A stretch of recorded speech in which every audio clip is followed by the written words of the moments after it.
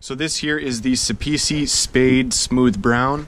It is a 5 to 6 ounce in weight, vegetable tanned leather, beautiful coloring on the top side, not much color variation from lighter to darker tones. You can't see any fat lines or grain creases. There's no distressing, no pull-up, no oils, no waxes. You have a semi-gloss finish on the top side here.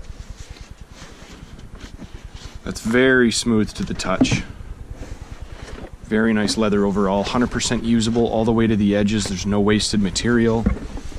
The temper on this leather is firm, so there is a fair amount of rigidity to this hide. And the flesh side is a lighter brown color with zero extra material or fiber. Very clean finish on the flesh side. Lots of this leather in stock, so if you guys have any questions at all, never hesitate to reach out. I hope this was helpful, and I'll see you in the next review.